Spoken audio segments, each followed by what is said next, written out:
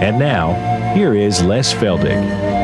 Okay, good to have everybody still with us, and this is number 4 for this afternoon, so we'll be out of here before too much longer. Back to Romans chapter 9, and again I guess better announce that all of our past programs are available on videotape. We take 12 programs and make one 6-hour tape, and then Jerry Poole and others have transcribed the tapes into the little printed page, the little booklets on your screen, and they're being used. A lot of the place they're using them in jail ministries, in home Bible studies, and whatever. And we're just glad that people are being blessed by them. And again, we always like to remind folk that we love to hear from you. We read every letter over and over, and nothing thrills us more than our mail. And we have never asked for money on this program, and I trust we never will, and the Lord has always supplied. And so in case any of you wonder, how do we stay on the air? It's the gifts of God's people. We have no one underwriting us, and again, we just give the Lord the credit for all of that. Okay, now then, let's get right back in. I thought I was going to finish Romans chapter 9 this afternoon, but we're not even going to get close. But let's drop back again where we left off in Romans chapter 9. And we were just dealing with Pharaoh in our last program and how God put him in that position for the purpose of magnifying His own name. And I stressed, remember, that even years later, people of the ancient world knew what had happened down in Egypt as a result of the God of Abraham, Isaac, and Jacob dealing with Pharaoh. All right, now then, verse 18, we come down to this whole concept again of the mercy of God.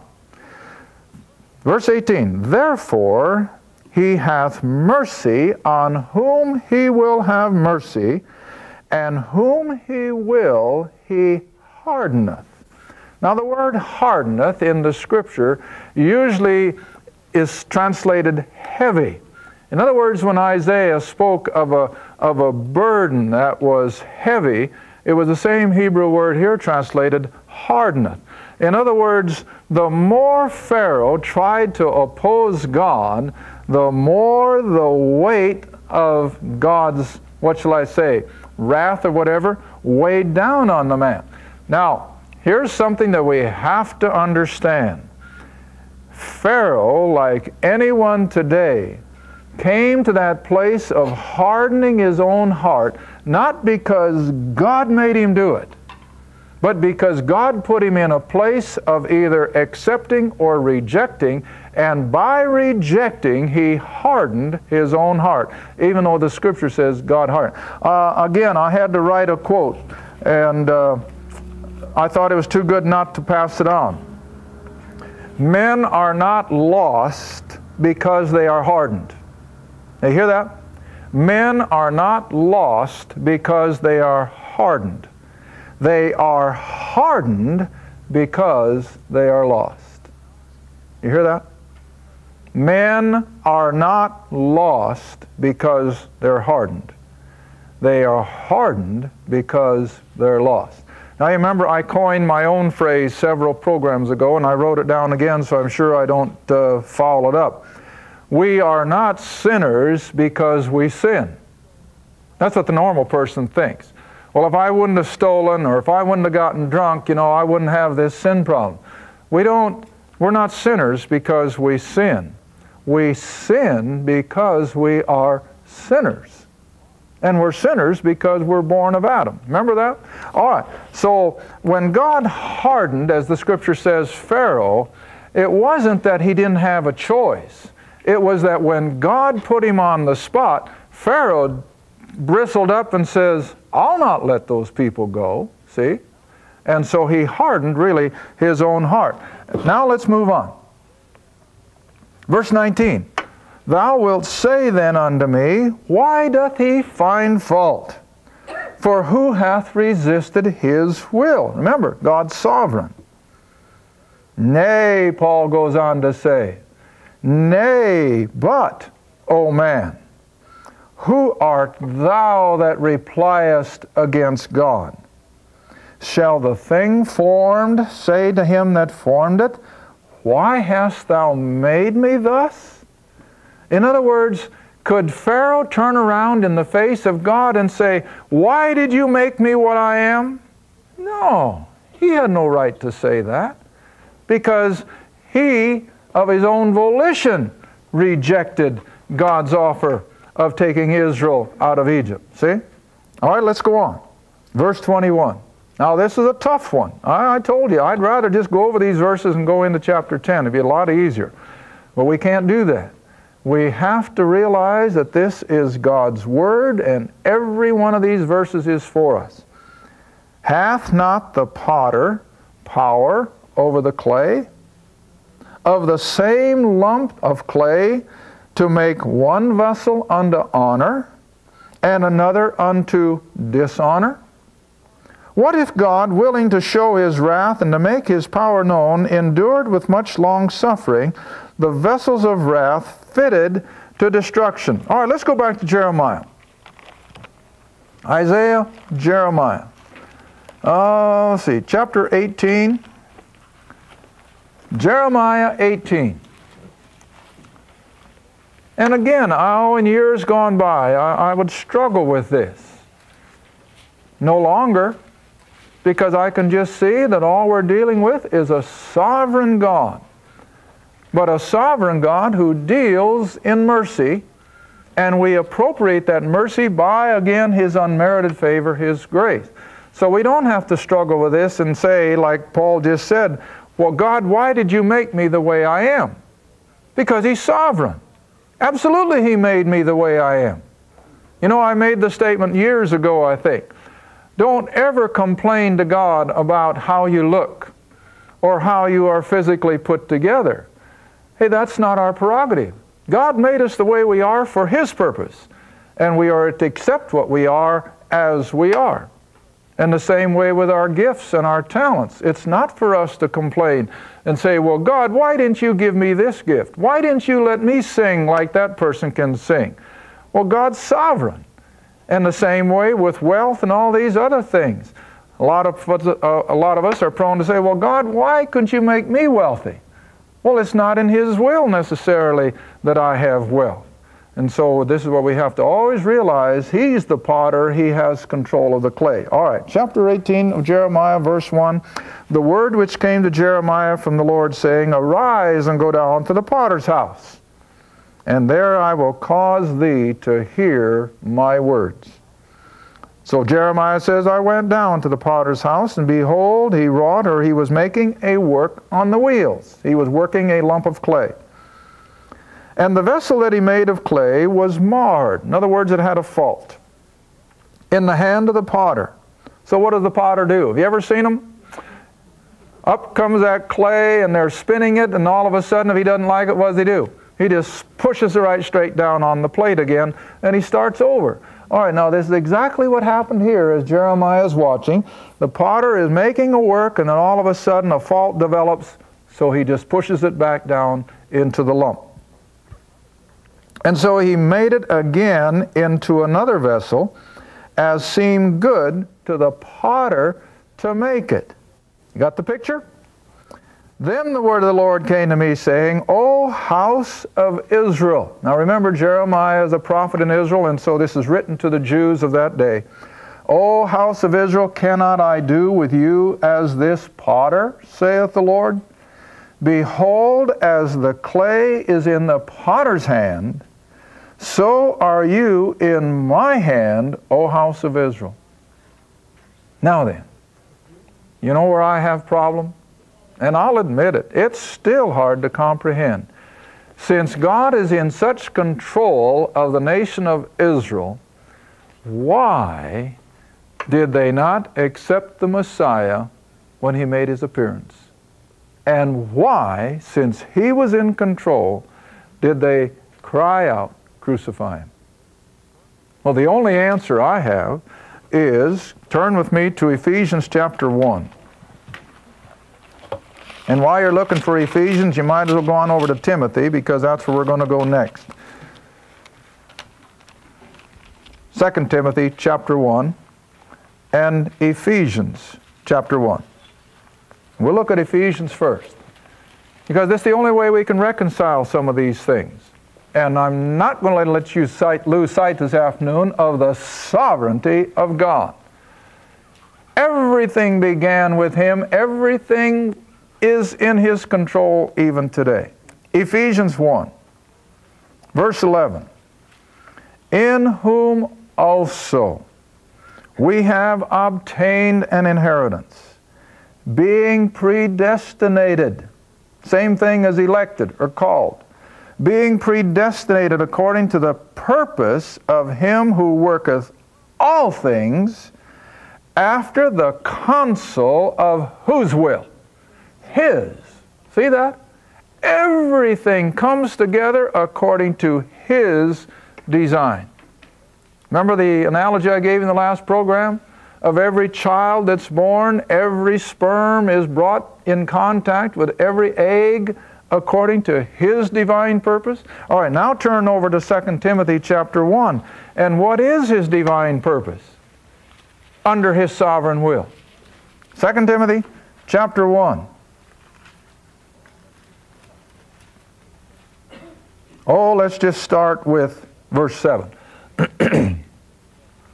2 Timothy chapter 1, we'll begin with verse 7.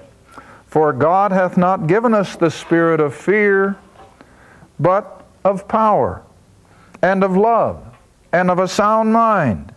Be not therefore ashamed of the testimony of our Lord, nor of me, Paul says, His prisoner, but be thou partaker of the afflictions of the gospel according to the power of God.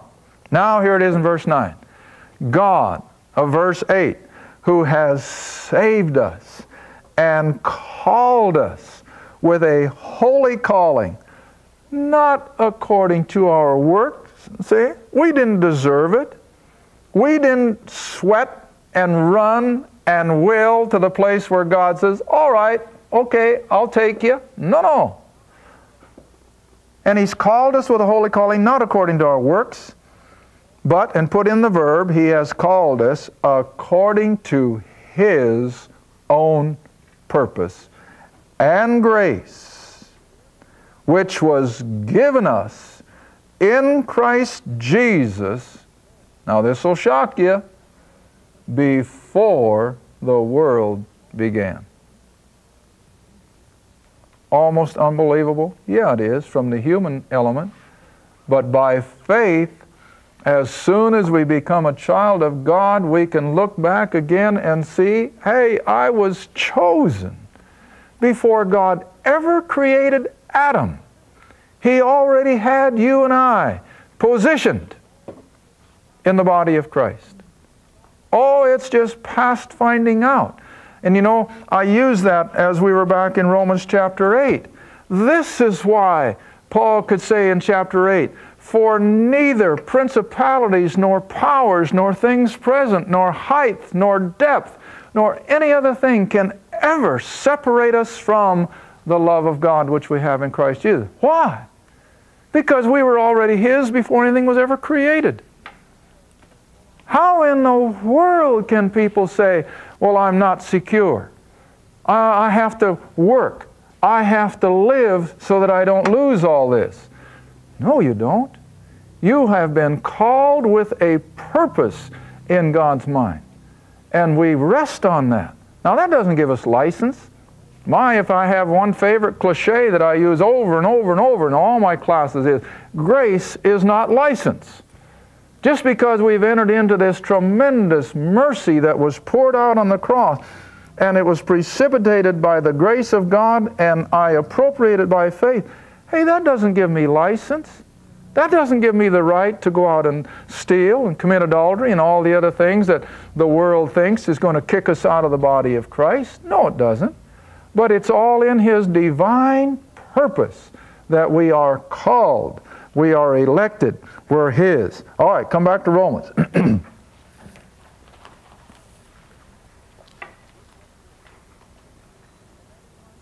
Verse 23.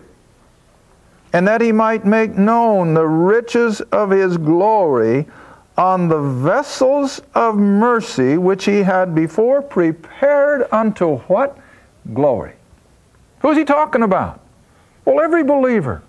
Whether it was back in Israel, whether it was during Christ's earthly ministry, Those disciples, as we saw in John chapter 17, God says, those that you've given unto me, they're mine.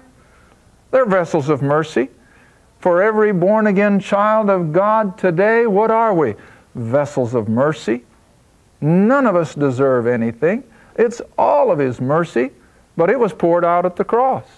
And now we've appropriated it by faith. All right, verse 24. Even us. See, and he includes himself. Now remember, Paul is the epitome of a sinner saved by grace, isn't he? If ever there was a man that got every right in the world to zap and be done with, it was Saul of Tarsus. But what happened? Saul didn't suddenly come to himself and repent and say, oh God, I'm so sorry, won't you please accept me? No. Saul was on his way into Damascus to carry out his dirty work. And what happened? God just literally knocked him off his horse and spoke to him and said, Saul, Saul, why persecutest thou me? That was what? Grace. Grace. And so we are in that same category with the Apostle Paul. We are saved without ever doing anything on our part. Now listen, this is the way it's always been. You know, I'm always taking you back to Genesis. You go back into the Garden of Eden. Adam and Eve have sinned. They've partaken of that forbidden tree. And they immediately saw their human nakedness. And what'd they do? Well, they sowed their fig leaves. But those fig leaves just sort of fell into nothing when they heard the Lord coming down the path. And so what'd they do? They run and hide. Even with their fig leaves, they're in no shape to meet their righteous Creator. So they hide. Does the Creator give up and say, well, I can't find them, I'm going back to heaven? What does He do? He finds them. And He sees them in their hiding and He says, Adam, where art thou? And then Adam has to respond, of course. But what does God do? He restores them. What is that? That's mercy. That's grace. See, when I say that we are in the age of grace, I never imply that God's grace is something that was unknown until we get to Paul. It becomes the great attribute of God, of course, with Paul's epistles. But grace was already evident in the garden. And as I've already showed you, when Israel went after the golden calf, what kept God from destroying them? His mercy and grace. And when they rejected the Messiah and they crucified Him, again, God had every right in this world to wipe Israel off the map. Why didn't He? His grace. And the whole human race tonight. Why has God forestalled destroying humanity? They deserve it, but He doesn't. It's His grace, see? And oh, we can never comprehend it. All right, so even us, Paul says, verse 24 of Romans 9, even us, whom He hath called, not of the Jews only, but also of the Gentiles.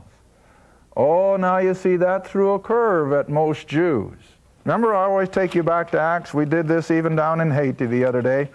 I haven't mentioned it on the program. I guess maybe I should have. Iris and I had a glorious week teaching a crowd of over 700 people every day for about 5 days straight. And one of the verses that I used down there in Haiti to make my point, I think, was in Acts. I have to go back and look at it a minute. In Acts chapter,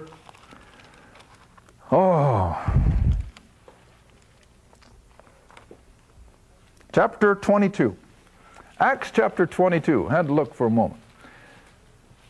And here Paul is addressing this great crowd of Jews after having been out on his journeys to the Gentiles. And he comes back to Jerusalem. And he is trying to get these Jews to see that again it was the one they crucified that had sent him to the Gentiles. And so in Acts 22, you come all the way down as he rehearses again his tremendous experience on that road to Damascus. He comes down to verse 17 and 18, and he says, And it came to pass that when I was come again to Jerusalem, even while I prayed in the temple, I was in a trance. And I saw him saying unto me, Now this is Jesus speaking to the Apostle Paul as he's down there in the temple. And I saw him saying unto me, Make haste, get thee quickly out of Jerusalem, for they, the Jews, will not receive thy testimony concerning me. Verse 19, And I said, Lord, they know that I am imprisoned and beat in every synagogue them that believed on thee. And when the blood of thy martyr Stephen was shed, I also was standing by and consenting unto his death. And I held the raiment or the clothing of them that slew him. And he, the Lord Jesus, said unto me, Depart, for I will send thee far hence unto the Gentiles. Now remember, Paul is speaking to this great crowd of Jews. Look at the next verse. And this will tell you everything in the Jews' attitude toward Gentile dogs. And they gave him audience. In other words, they listened to every word that Saul or Paul was saying unto this word. What word? Gentile. And when he just spoke the word Gentile, they lifted up their voices and said, Away with such a fellow from the earth. It's not fit that he should live. Why? He dared spew the word Gentile. Well, that was their attitude. All right, now then you take a verse like verse 24 in that context. And what'd that do to the Jew? It infuriated him. And so he says, Even us whom he hath called, not of the Jews only, but also of the Gentiles. Now listen, this wasn't a concept of Paul. This wasn't something that he pulled out of the woodwork. Let's go all the way back to the New Testament again, Old Testament. Let's go back to Isaiah. And these are verses, of course, we haven't used now in a long, long time. I keep forgetting, you know, that some of these things we haven't touched on in 3-4 years on the program. Back in Isaiah chapter 42. Isaiah chapter 42, and just start with verse 1.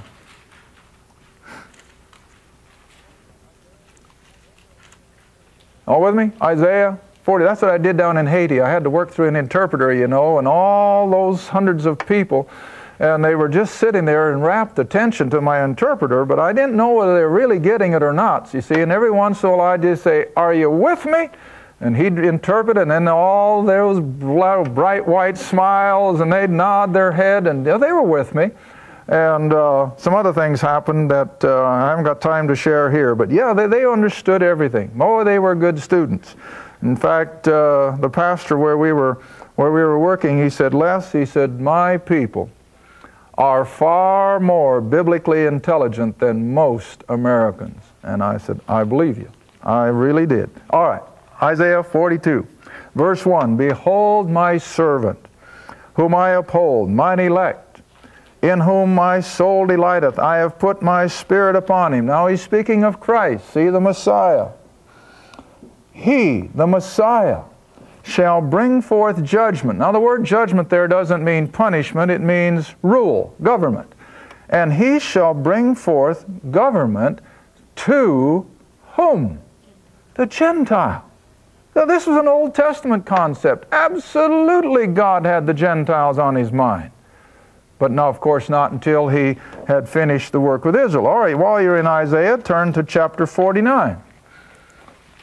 So, I'm doing this so that you can see that this isn't just a Pauline concept now that God was going to turn to the Gentiles. Oh, this was all part and parcel of the Old Testament covenants, that the day would come that when Israel had completed the promises, then God would turn to the Gentile world. All right? Chapter 49 of Isaiah, and let's come down to verse 6. Isaiah 49, verse 6. And he said, It is a light thing that thou shouldst be my servant, to raise up the tribes of Jacob, and to restore the preserved of Israel. See, there you got the two names again. Jacob was the nation as a whole, but Israel was the believing remnant. I will also give thee for a light to thee, what people? Gentiles. See how clear that is? that thou mayest be my salvation. How far? To the end of the earth. Oh, Israel was to have had the opportunity. Now they did to a certain extent, because every word of this book has been written by Jews. But God had even more than that for the nation. But they rejected it in their unbelief. But here was God's idea that He was going to go to the Gentile world through this covenant people. I guess that's enough. I thought I even had some more, and there are others. I think I could go to probably other ones in here and Zechariah, but we won't take the time for that. But I just want you to see that God from the beginning knew the day would come when He would go to the whole Gentile world with His salvation. But when Israel was constantly rejecting it, He had to send the nation of Israel out into a dispersion, took away their temple, took away their land, and turned to the Gentiles through the Apostle Paul in this tremendous gospel of the grace of God. Well, I didn't really want to start on these verses from 25 to 33, but we got 1 minute left, so let's just get started, and we'll pick it up in our next program. As he said also in OC, that's in the Greek, but it's the book of Hosea. And also as he said in the book of Hosea, I will call them my people who were not my people, and her beloved who was not beloved. And it shall come to pass that in the place where it was said unto them, you are not my people, there shall they be called the children of the living God. What do you suppose he's talking about? Who were the people that were not His people? Gentiles. Who were the people who would finally come to the place where they could say, you're my God, and He would say, you're my people? Well, you and I as Gentiles now in this age of grace. And see, that was all foretold clear back there in the Old Testament, even in the book of Hosea. Thank you.